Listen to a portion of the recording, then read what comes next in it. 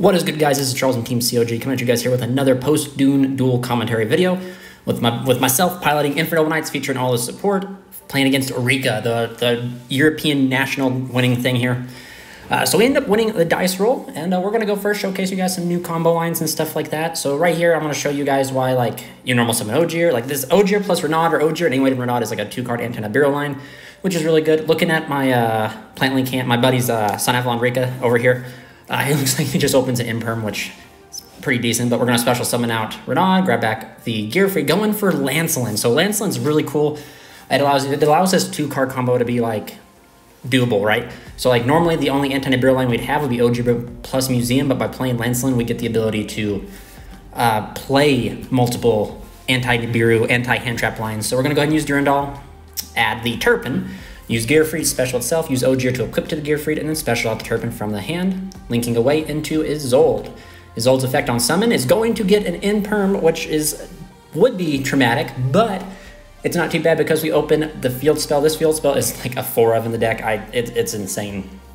This field spell is literally one of the most powerful cards we get in the new set that allows us to, like, play through, like, interruptions and stuff. So we're going to use the field spell, add Alamus, special summon out YuGiOh to still protect from hand traps, to make a second Isolde since he Impermed us on the add.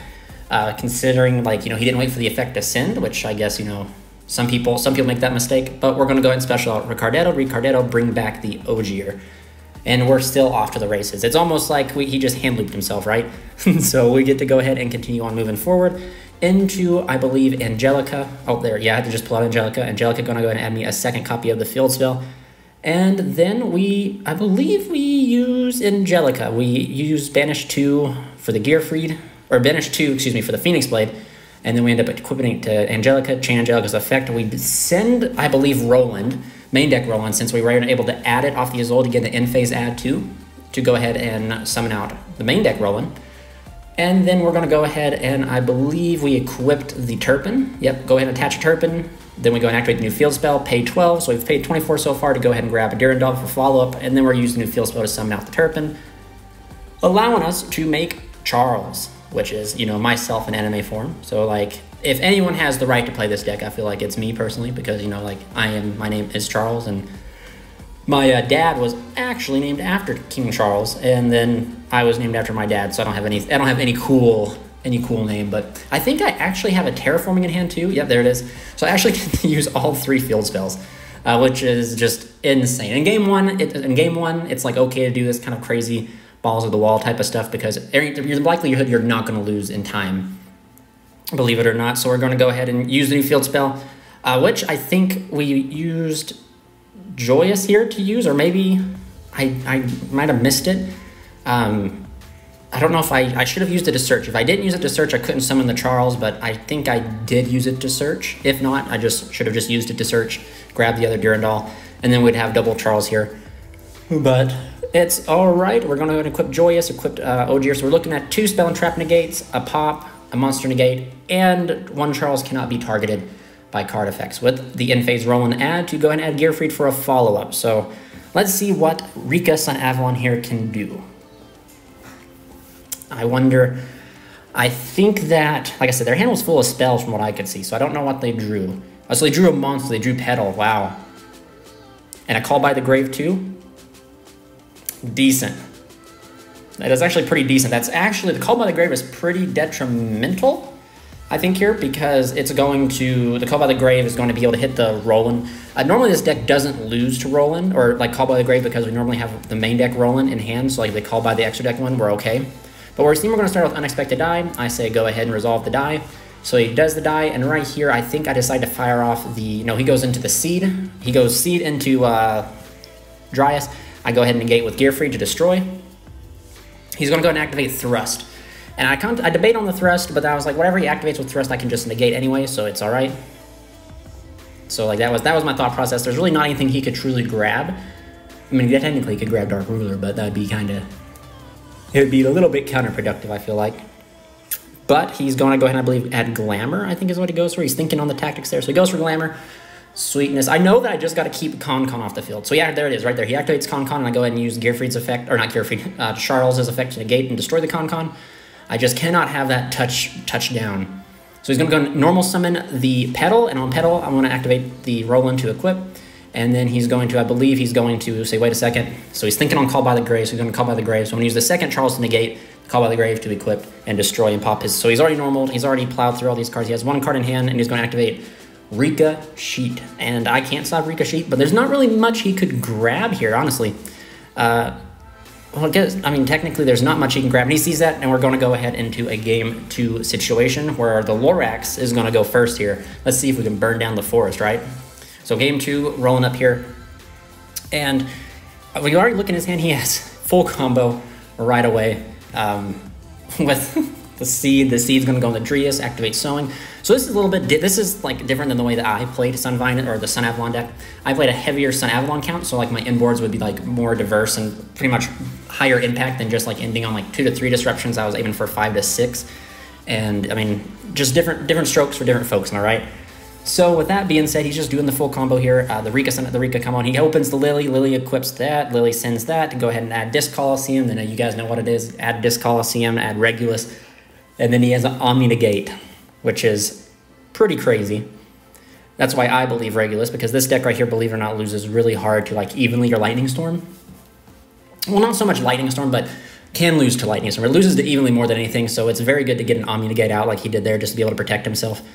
Because it's crazy, and he has an Ash in hand too, which is just good enough disruption. He's going to use the Twin to use its effect to get another search, and then I believe he's going to go for Snowdrop. So this is actually, he does like a very interesting line here, and I think he was saying he kind of messed up, so he has to make do with what he's got, and it's very, like I said, it's interesting.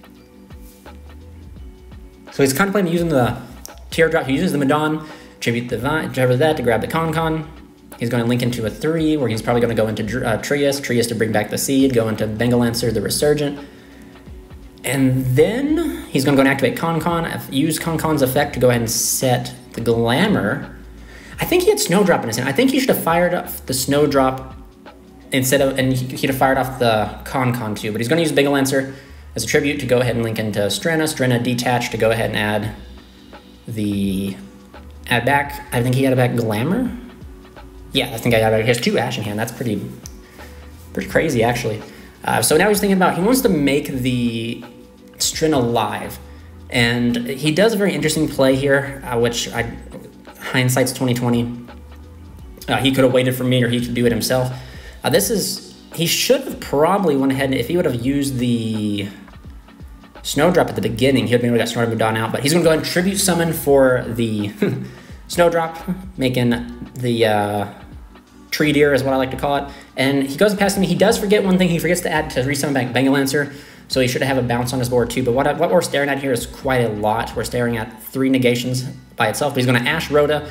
We activate the Field Spell.